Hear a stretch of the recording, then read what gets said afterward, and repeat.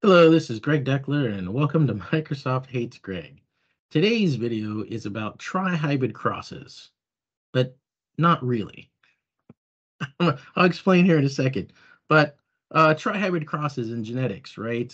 So believe it or not, one of my very first computer programs, I had biology class like my freshman year of high school, and I had a computer science class right after it. And we were learning about, genetics and trihybrid crosses. And so, I went into the computer science lab after that class, and I wrote a basic program to do the trihybrid crosses for me, as a computer program. Not that trihybrid crosses are like rocket science or anything, but it seemed like a really repetitive and laborious task to do it.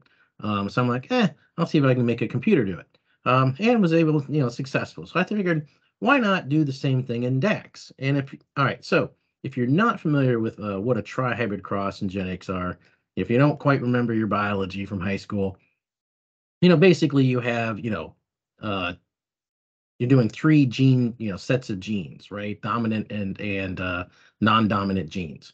Okay, so big R is representative of dominant, little r is representative of your non-dominant. Um, and so, the same thing for color, which is represented by Y, lowercase y, and C, lowercase c. Now, what you do is you take these and you have different pairs. So capital R is results in round, capital R lowercase r results in round, but two lowercases results in the recessive gene or recessive trait, if you will, of wrinkled apparently in this case for peas. And same thing for like your colors, you can get yellow, et cetera, et cetera. And then you end up with this chart, right? And there's rules for this chart to, in terms of you have the most dominant genes listed, and then, you keep on going down and same like that. And basically you get a chart of all the different possibilities that those two, if you cross those two together, of what they'll make. Now, if you're familiar with DAX, you're like, well, that could be problematic in DAX, Greg, because DAX is case insensitive. Well, okay, two problems with that statement. One, the data model is case insensitive, is my understanding. And two, it's not really that it's case insensitive. It's really like it's stupidly case insensitive sometimes. Or maybe a better word is it's case preemptive or case displacive. I'm not quite sure. But I'm going to get into it with you as far as this goes. But let's just take the statement that DAX or the data model is case insensitive, even though it's dumber than that. But let's just say that it is, right?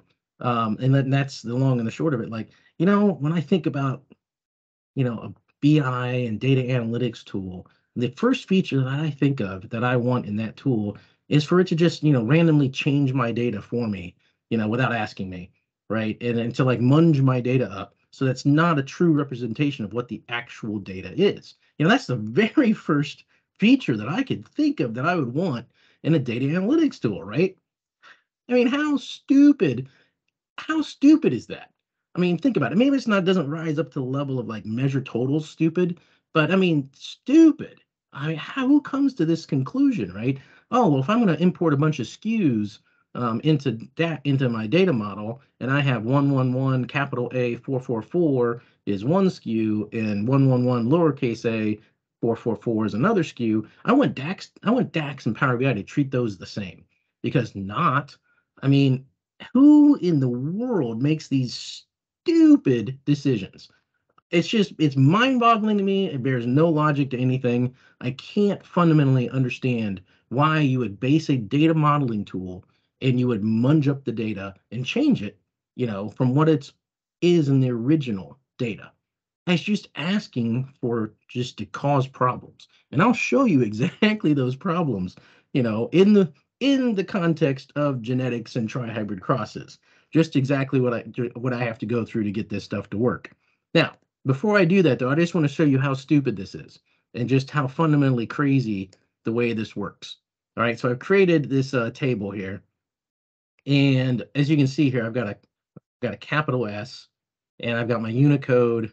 And actually, I'll show you the code for that. It's just doing a Unicode a left of 1. I'll show you why I did that in a second.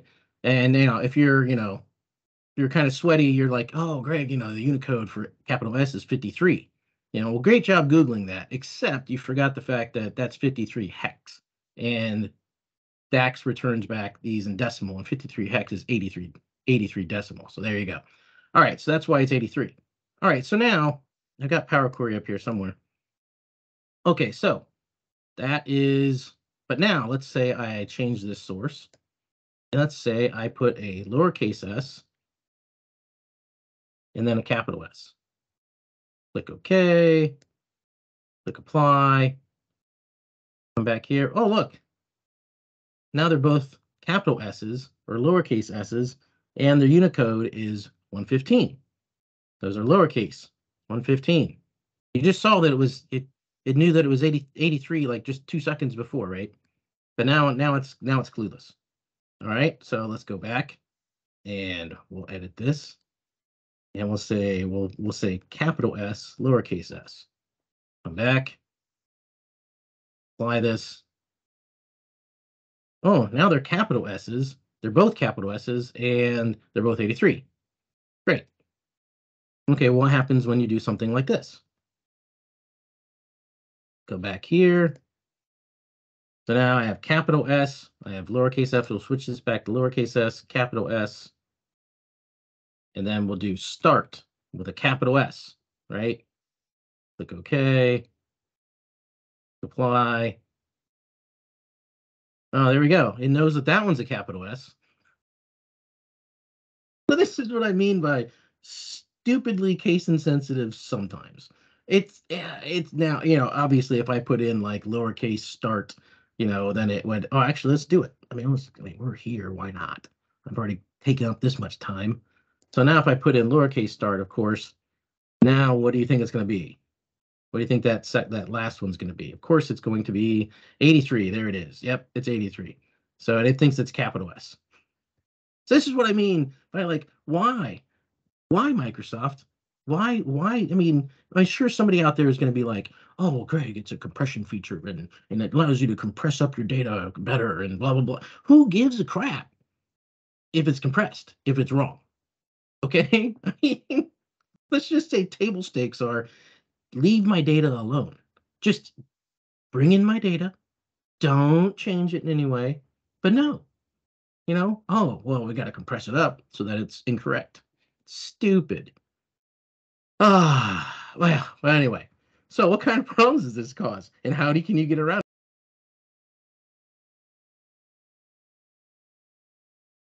I'm going to show you the end result first, and then I'll show you how I did it. So big reveal. So here is my Trihybrid cross. And as you can see, it looks very much like our picture, like down here, where we've got like all capitals, RYC, RYC, RY, lowercase c, right? There's a specific order of these that you're supposed to follow and adhere to. And trying to do that, and you can see that mine actually does that, right? I have all my capital RYC, my capital RY, and then lowercase c, capital R, lowercase y, capital C, and it goes in the same order as this guy. So we did it, right? And then I actually put in some conditional formatting. So, I've got like, oh, it's round, it's green, it's smooth. And then, if it has green in it, shows up green. Otherwise, it's yellow. And again, you can see it mirrors this, right? I don't have the nice fancy images, but, it does the job. Okay, so how do you get there? Oh, it ain't pretty. I can tell you that. So first thing I did was I came in here and made a table. And I'm using my table constructor, which I love the table constructor. I did a video about it for the Enterprise DNA recently. It's great. I think I like it better than Enter Data Query sometimes. So as you can see, because you can't do this in an Enter Data Query. What I'm doing, and I got this from a Chris Webb blog article, but he was using it in Power Query, but it's basically you use Unicar 8203.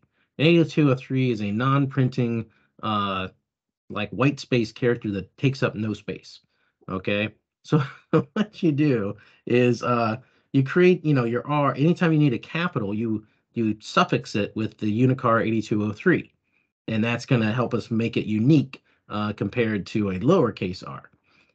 So that's what I did. So I created, so you can see the table that I created, gene properties, ends up like this, right? So here we go. Should have started with this one. So I have capital RR, capital R, lowercase r, and these are all unique as far as the data model or DAX is concerned. all of these are unique, so I don't get it where it's munging up my data. Okay, in terms of it's saying, oh, this capital R is really lowercase r, or this lowercase r is really capital R. Anyway, so I've got all those gene properties there. All right, so that's the first part. And now my second part is I actually, do the same thing. I have my trihybrid cross. So I'm crossing two of these essentially, right? Capital R, lowercase r, capital Y, lowercase y, capital C, lowercase c, and they actually show up in the proper casing because I've got the Unicar 8203s behind the capitals in this case. Okay, so now what I need, is I need my headers for my right? My columns and my rows. So what I had to do there is I'll just take the rows one. This would have been real easy had I not had to worry about all of the proper casing and all of that. So basically what I'm doing is okay, grab my first pair of my first genes, right? So that's index 1 and 2.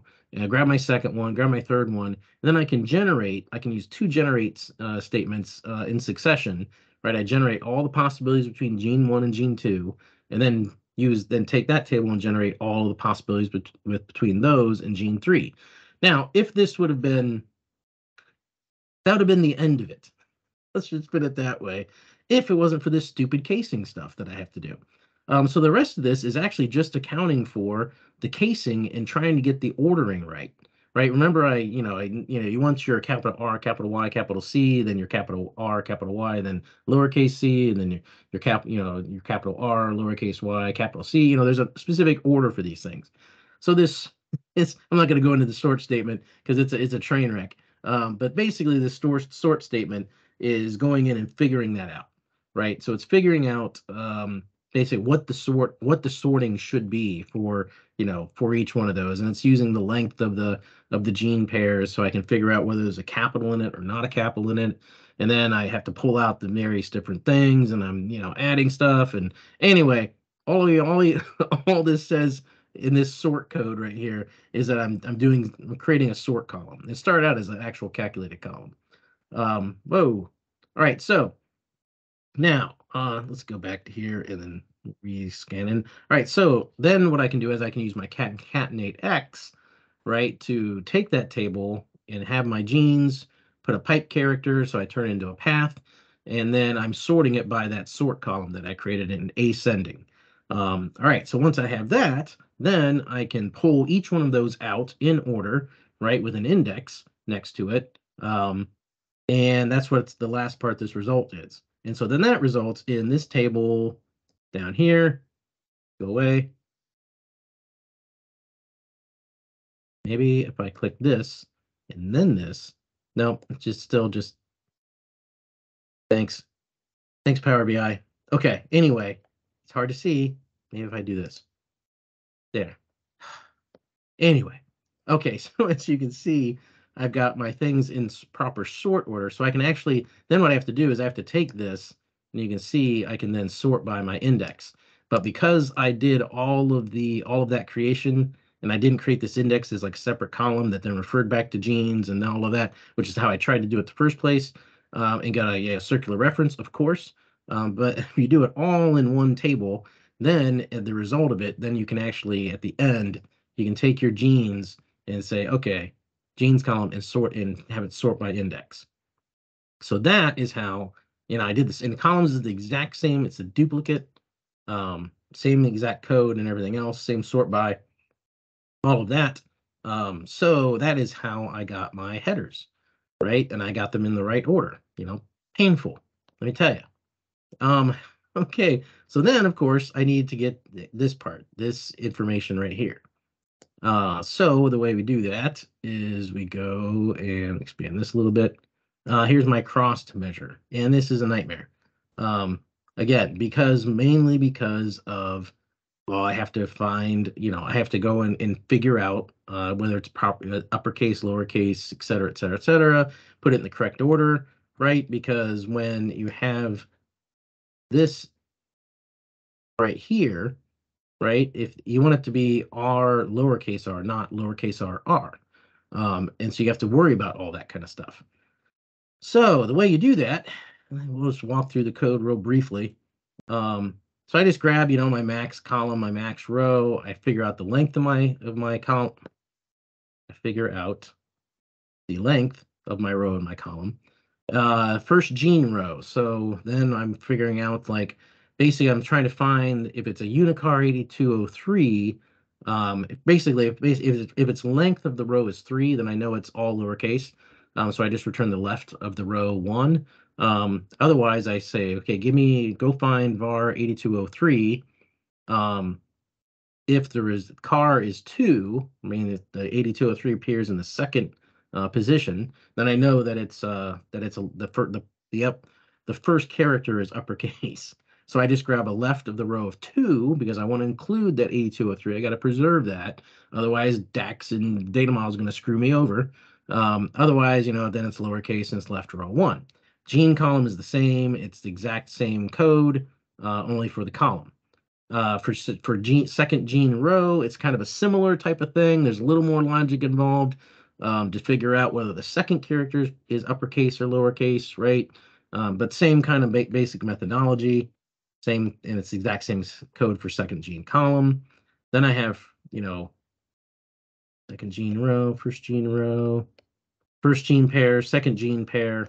So then what I have to do in those is I have to say, is the first gene row greater than the length of the first gene column?